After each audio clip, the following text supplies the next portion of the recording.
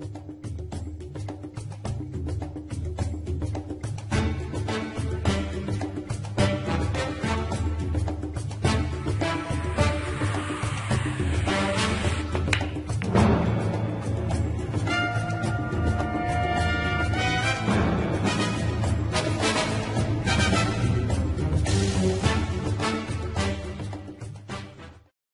and welcome again to the second part of these videos about the anatomy of the ear. And now in this video we're going to talk about the middle ear and its structures. We will start with the tympanic membrane. The middle ear is located medially to the external auditory canal and the tympanic membrane. So this is the tympanic membrane.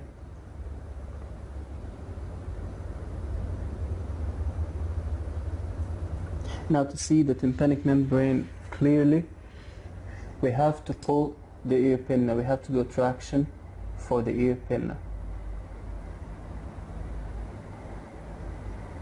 In adults, we should do posterior lateral and upward traction of the ear pinna, and in pediatrics, posterior lateral and downward.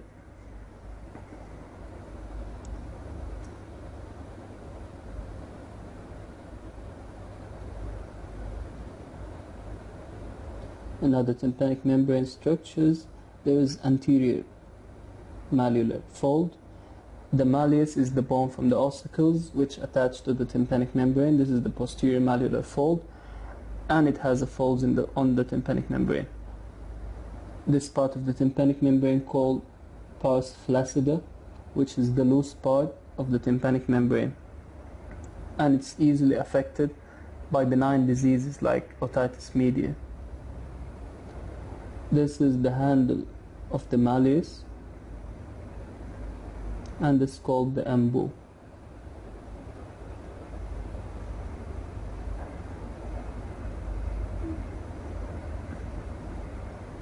This part is called the cone of light.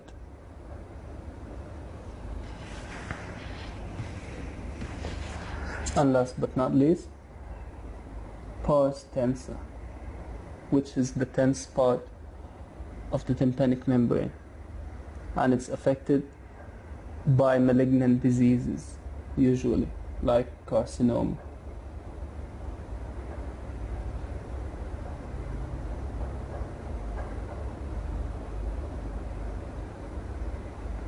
Now with that being said, the function of the tympanic membrane is for transmission of vibrations from the external auditory canal to the middle ear, to the ossicles.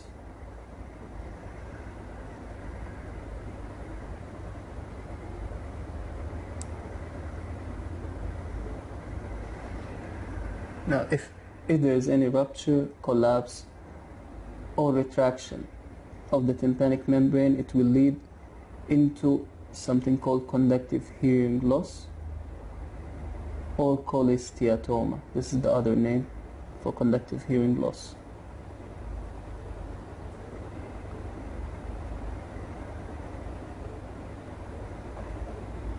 Now let's see a lateral view for the tympanic membrane. This is the tympanic membrane, and posteriorly attached on the posterior side of the tympanic membrane, the ossicles. And the first bone is the malleus. Here's the attachment with the tympanic membrane, leading into folds in the tympanic membrane from the anterior view. And this is the real tympanic membrane. This is posterior malleolar fold, anterior malleolar fold. This is cone of light, the embo. This is pars flaccida, and this is pars tensa.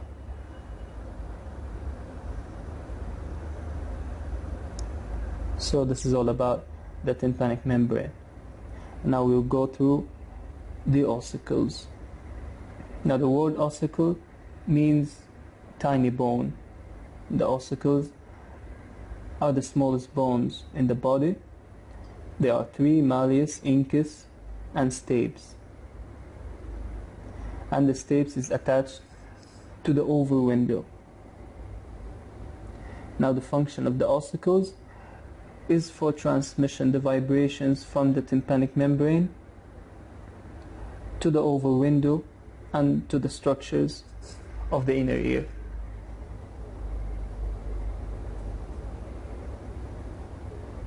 Now let's talk about them separately. This is the malleus. This is the head of the malleus.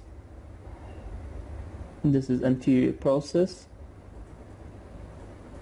And this is called the handle of the malleus. And then we have the incus. This is the body. It has a short process and a long process.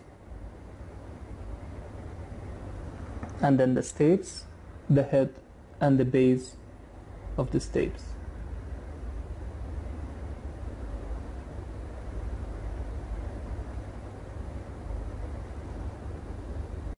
And now there is muscles attached to the ossicles. We're going to talk about them. There are two tensor tympani. So this is the first one, attached to the malleus. And the function is for damping down vibrations from the tympanic membrane. It holds down the vibrations of the tympanic membrane. And the innervation for this muscle is from the mandibular branch of the trigeminal nerve, cranial nerve 5.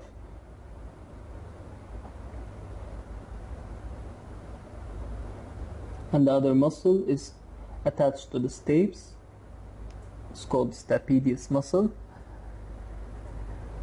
and it's for damping down vibrations from the stapes,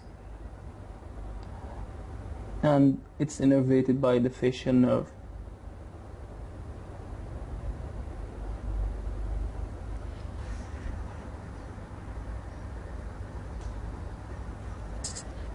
And now we want to talk about something called the tympanic cavity, the boundaries and contents, or the cavity of the middle ear.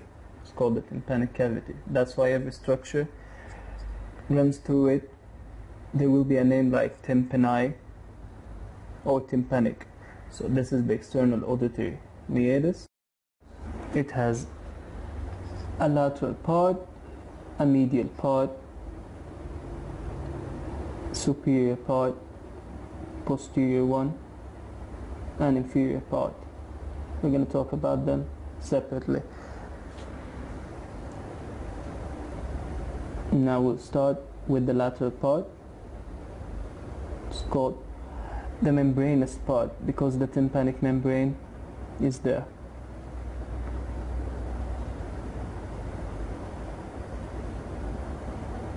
And then the posterior part, called the mastoid wall.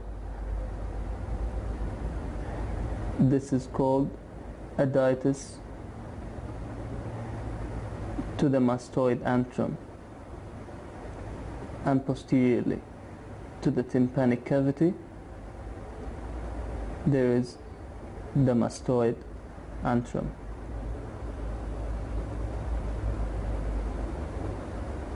And then there is the mastoid air cells.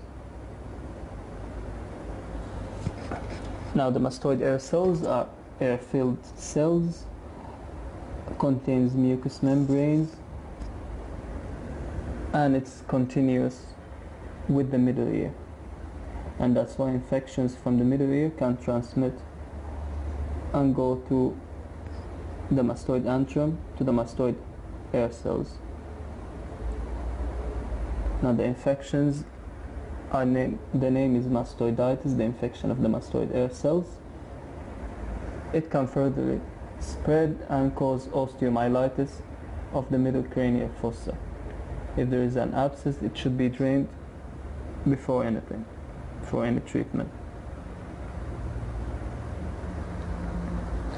And also in the posterior part, there's something called pyramidal eminence, which is an opening for the stapedius muscle. This is the stapedius muscle.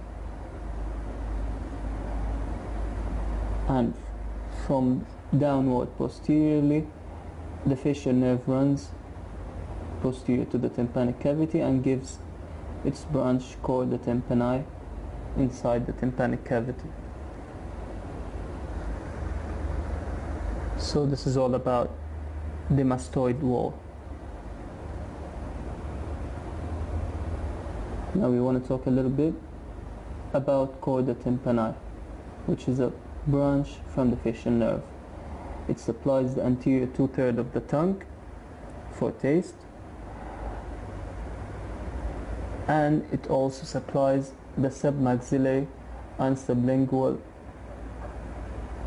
salivary glands. And that's why, as a complication of surgery, if we cut chorda tympani, the nerve, by mistake, there will be a lack of taste and dry mouth.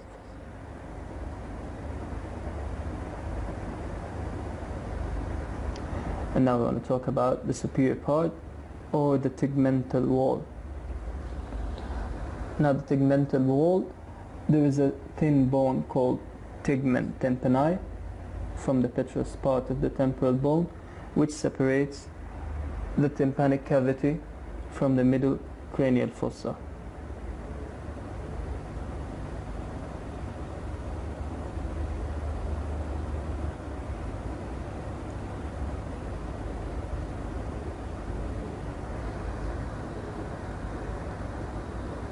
And then the inferior wall, or the jugular wall.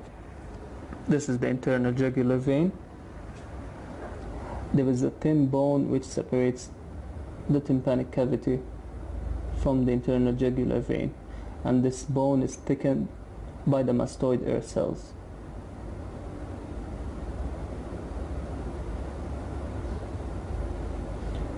And then we have the medial wall, or the labyrinth wall, and the structure is called promontory, and the promontory is formed by the basal coil of the cochlea,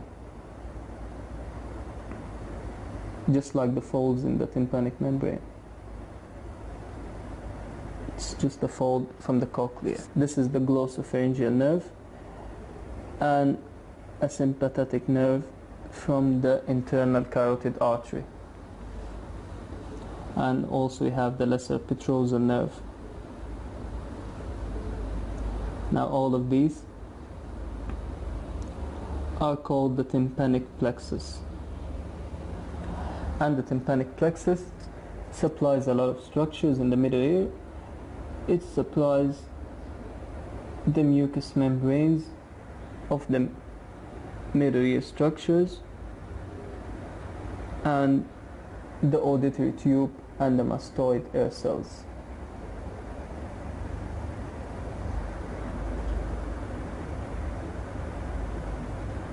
The other name for the auditory tube is the Eustachian tube. We're going to talk about it. Now we have here the oval window, which is attached to the stapes, and the round window, which is attached to the scala tympani. We're going to talk about it later. And there's two prominences, one for the facial nerve and the other one for the lateral semicircular canal.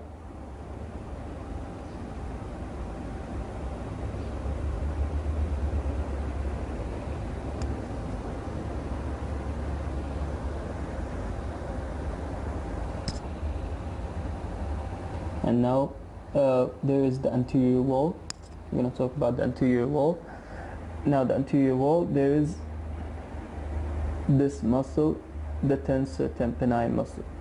It comes from the anterior wall. And we have the auditory tube, or the Eustachian tube.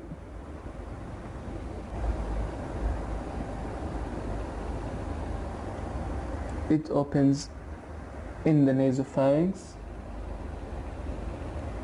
and the function is for balancing the pressure in the middle ear, and it's also for transmission of secretions from the middle ear to the nasal cavity.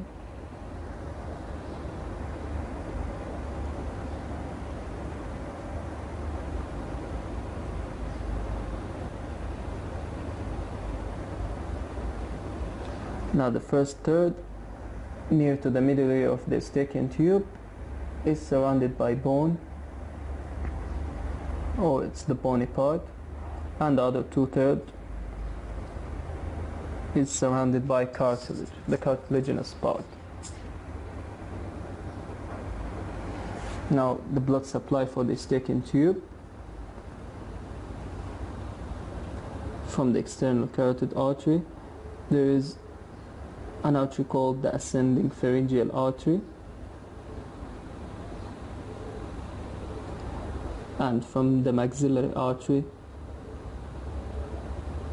there is middle meningeal artery, 2 branches from the maxillary artery, the middle meningeal, and an artery called artery of Trugoid canal.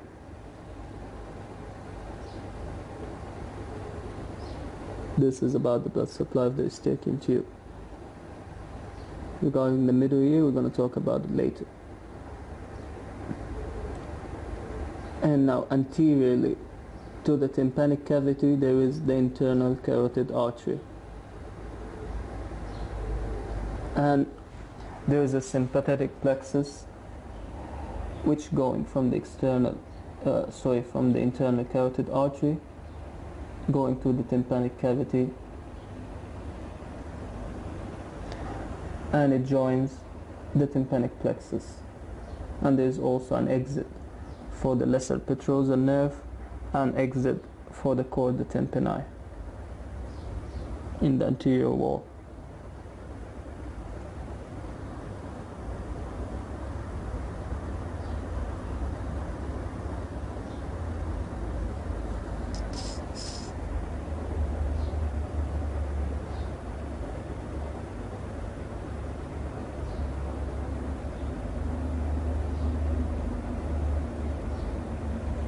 And now we want to talk about the blood supply of the middle ear. Now from the external carotid artery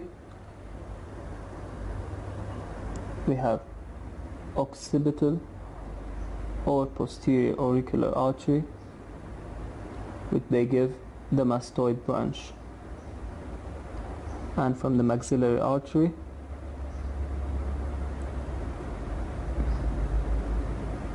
we have the tympanic branch and the middle meningeal artery.